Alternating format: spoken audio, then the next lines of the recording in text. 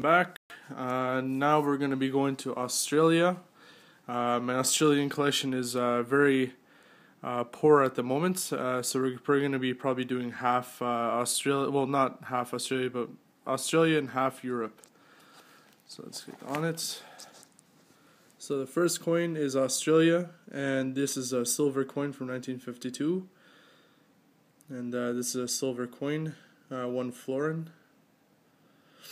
Another silver coin. I believe this is a 3 pence coin. 3 pence coin.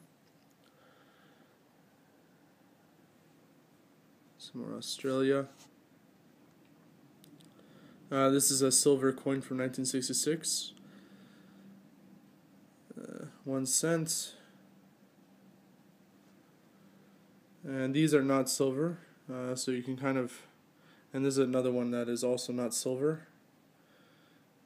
And so you can kind of see all three of them.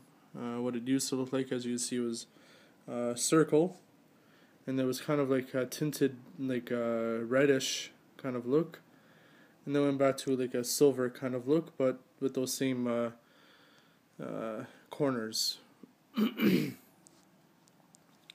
So $2 coin from Australia. And now we're on to Fiji. This is a silver coin, florin, 1943. Another Fiji coin. It says grow more food on it. I don't know if you can see that clearly. There you go. So grow more food. Another Fiji coin. French Polynesia. Not quite sure how to properly pronounce that. I think it's Polynesia. And then on to New Zealand. 1946 silver coin. And also silver, 1 shilling. New Zealand.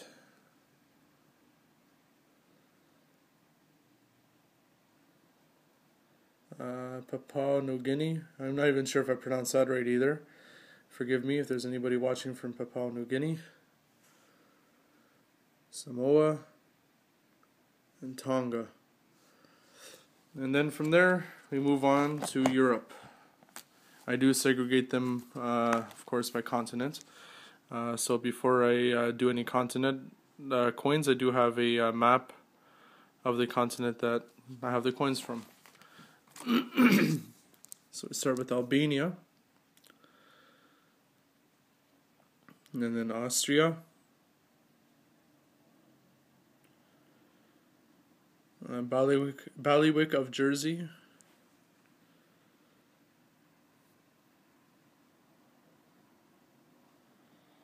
Belgium. Bulgaria.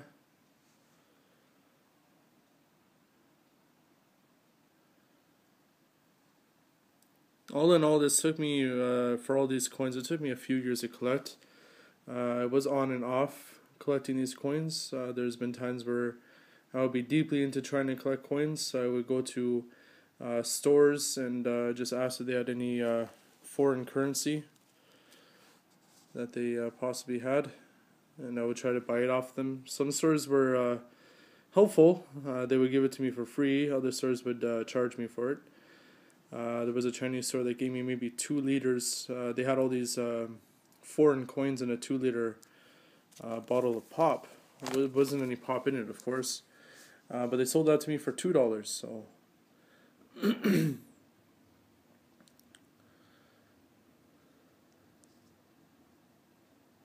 Euro is not a country. I just had no idea where these countries are. Euro is a coins that are used in a lot of countries in Europe at the moment. So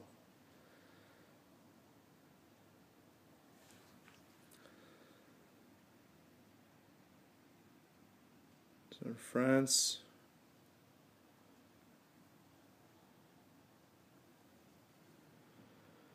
Germany. I do have some coins from Nazi Germany. So I like collecting those coins as well. It has a very big historic sense to me. So I think we're approaching it now. So this is This one here is made of zinc. It's kind of hard to see.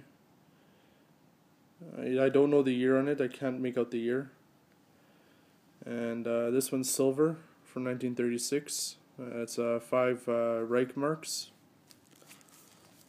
And I think we'll end it here for now, and I'll do the other half pretty shortly. Thanks for watching.